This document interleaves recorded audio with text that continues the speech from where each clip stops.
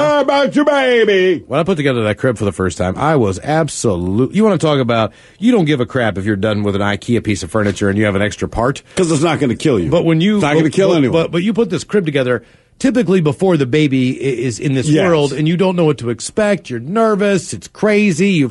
You've taken all your cool crap and you had to throw it away or box it up because now this kid occupies the space. But the space that used to be kind of cool. Yeah, with your records. Is it as nerve-wracking as putting like the bolts in to hang your TV?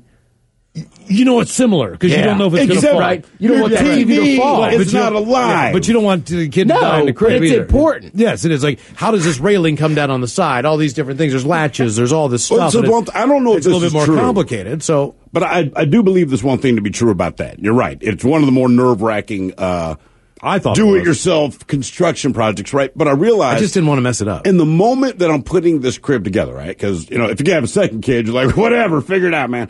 But in the first one, you're putting this together, and I started thinking, all right, so every once in a while there's a crib recall, right? Because this defective thing, or is it that the crib's defective, or is it the fact that some other idiot who has no business constructing something that you're actively trying to keep alive shouldn't be doing, like me? Because now that's what I'm questioning, like, are they going to recall this crib? Because, like, I looked at Consumer Reports, right? I think the first time in my life that I actually reviewed something on Consumer Reports was this kind of stuff, right? You know what, man? But I'm like, are they going to, if I put this together wrong, you know what I mean? Like, if I'm not doing this right, because I had questions as I'm going through, are they going to, because if they recall the crib, it's not the crib's fault. Robin, I took my Instapot out of the box the other night.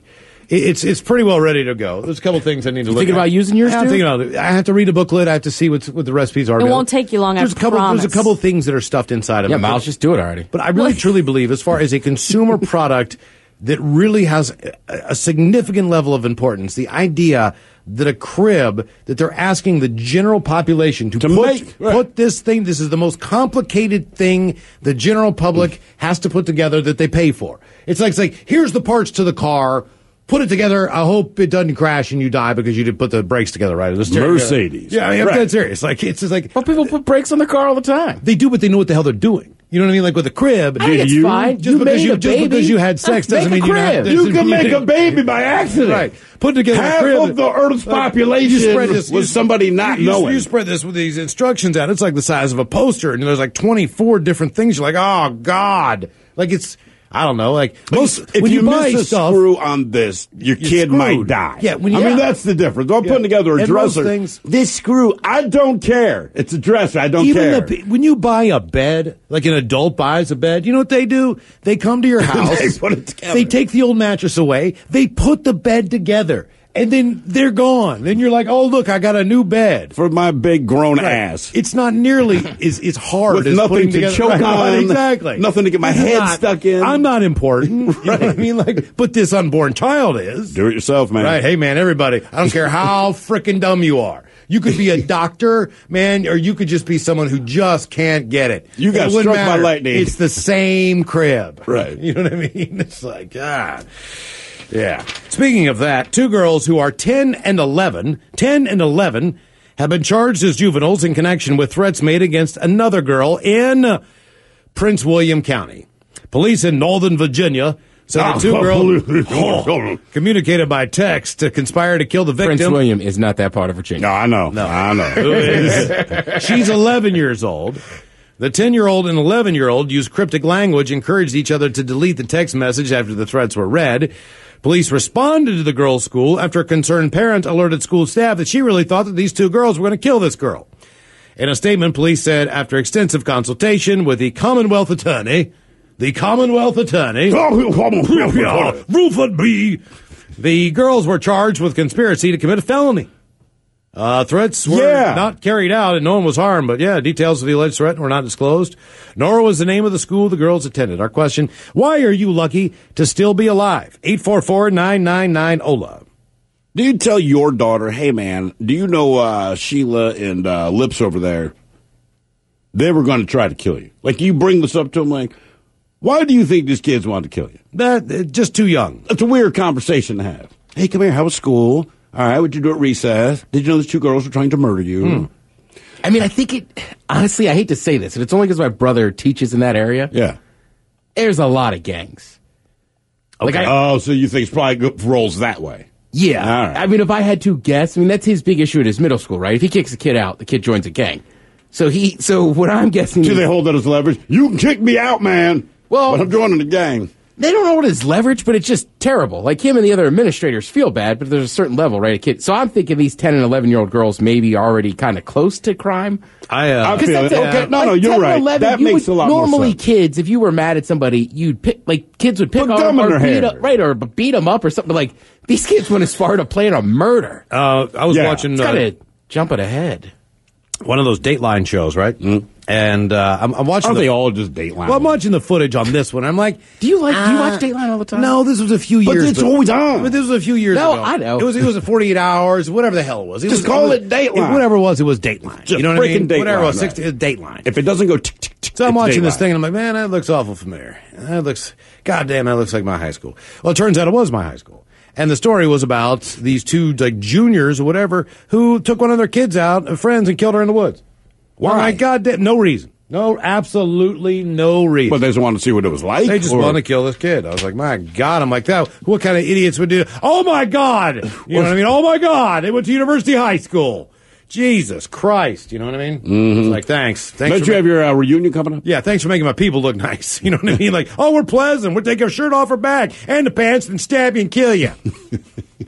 In the woods. Exactly. Leave your body there. It's Why- sadly for West Virginia. I don't think anybody's to think of it as a violent place. No, I mean, typically. Yeah, that's not the way we That's lead not, with the, that. that's not the way the jokes go. Exactly. Why are you lucky to still be alive? 844-999-OLA. Hello, Ace. Welcome to the men's room. Hola. Hola. What's going on, guys? How are you, Ace? You tell us, Ace. Ace, you tell us, man. What the hell's not going bad, on? man. Okay. So, when I was younger, probably like 16 or 17 years old, my buddies and I, we used to go on bike rides. And we live in this town, Ording, or used to live in Ording. And we'd head towards like Puyallup and Tacoma area. And one day we decided we were going to head towards Bonnie Lake and went through South Prairie. And there's this big windy hill that comes down from Bonnie Lake. And on our way back, we decided it'd be smart to ride side by side in the road instead of going one after another. And I'd never rode the bike before, and I started gaining speed on my buddy, and I go to hit my brakes, and I almost go faster. And my front peg locks into his back wheel, and I start tumbling and rolling. And this is like a super, super busy road. And the only thing that saved me was that they were doing road work down at the end of the road, like maybe a half a mile from where I crashed. All right. And probably 10 minutes later, after I picked myself up, the bike was destroyed. I could barely walk. We get down to where the road work was actually at, and I hear a guy on a motorcycle come flying. He comes around the corner and piles into the back of a car, falls into the oncoming lane, and gets ran over. Oh, damn. jeez. Wow, that took a turn Really we did not see coming, man. Wow, Ace. Okay. Yeah, man, it was pretty hardcore. It was definitely Yeah. life turning. Yeah. Wow. Yeah. Okay, boom.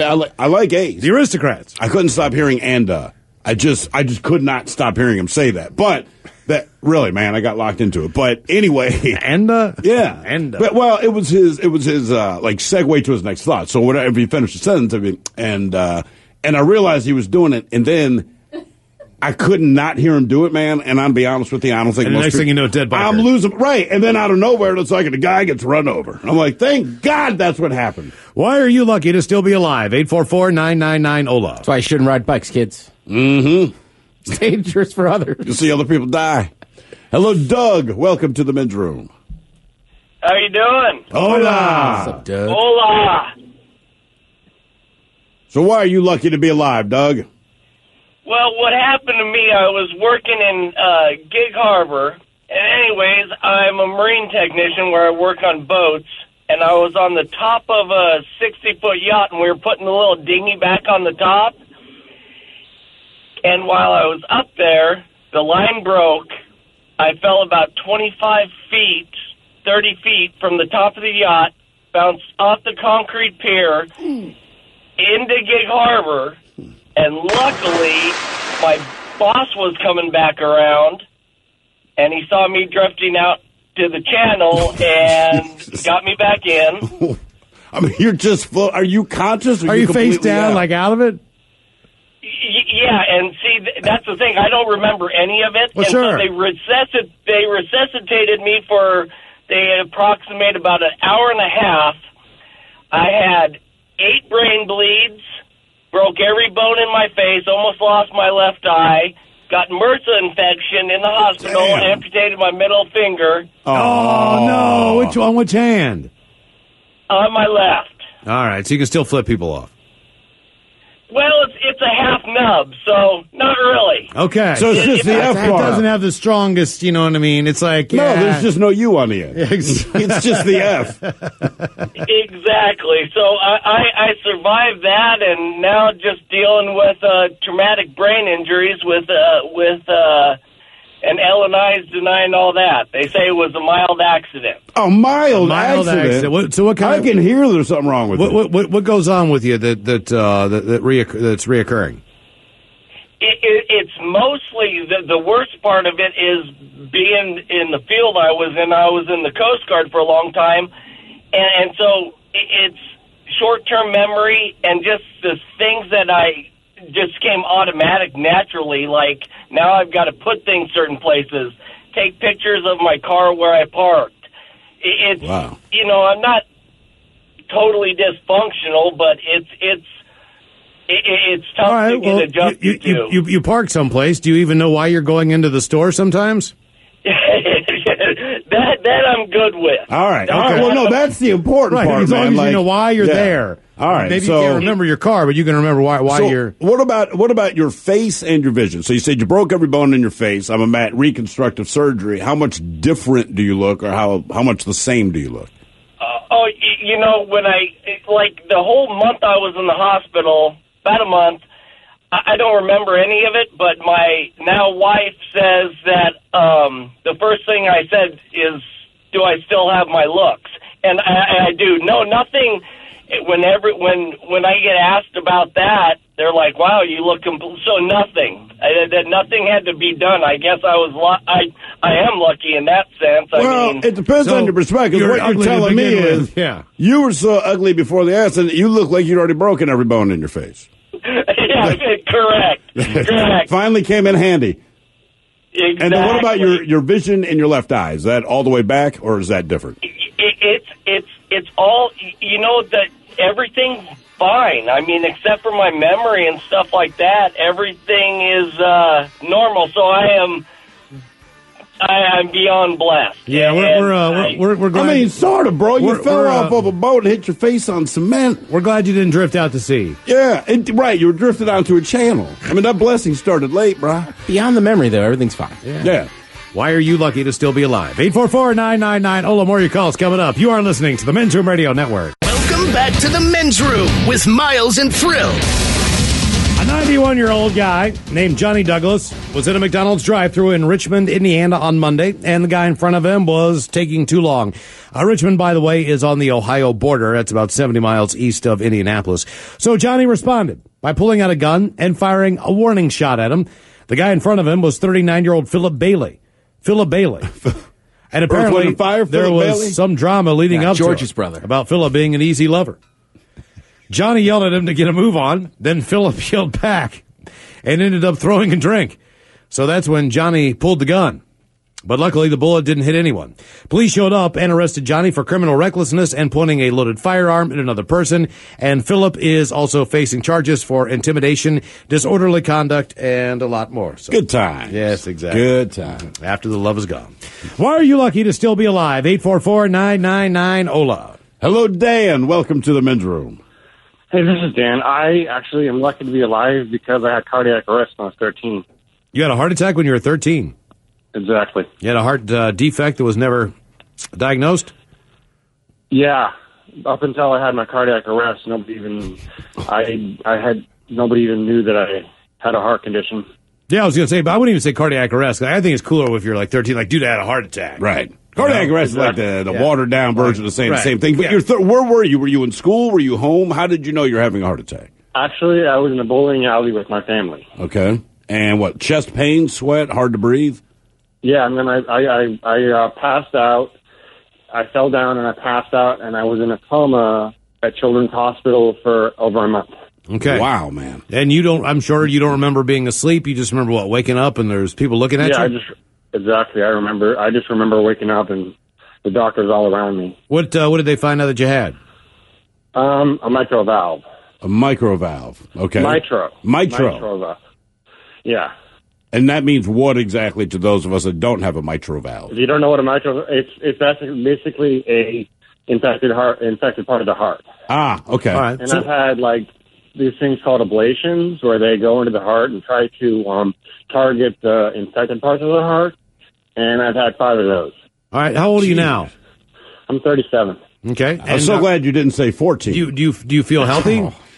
I feel healthy now. All right. What are the things that change most? So when you wake up, you find out that you had this condition, and I know you've done the surgeries, but as far as your diet or exercise or any of that, what are things that maybe you missed out on that other kids at least got to do?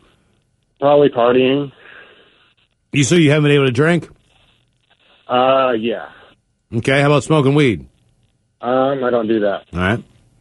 How many times have they broken your chest plate to go in there instead of going under your arm and going in through your groin? The chest plate. They don't break the chest plate. They do these things called ablations. Okay. It's kind of complicated though. They ever come up through your Jimmy? They ever come up through your boys? No. Because I know they can get. I know they can get up through there too. They can go up through Why the would bottom. they do that? Well, do they not like you? They can go up through the bottom. They can go underneath the arm. Like my daughter had heart surgery underneath the arm. What all kinds of craziness. dictates? It was through the back. There's this thing called leads that connect the defibrillator to my heart, and they have to replace everything every 4 years. So basically, I have to have new leads and new defibrillator every 4 years. So basically, like the battery dying on your unit.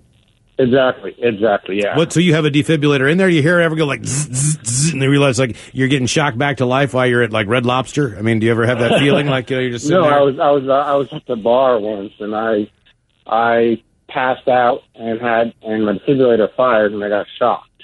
And that woke you back Very up? painful. What's that? And that woke you back up? It did, yeah. Is it like getting tasered from the inside? How bad is this? You said it hurt a lot. I mean, do you wake up like, ow? It's kind of hard to.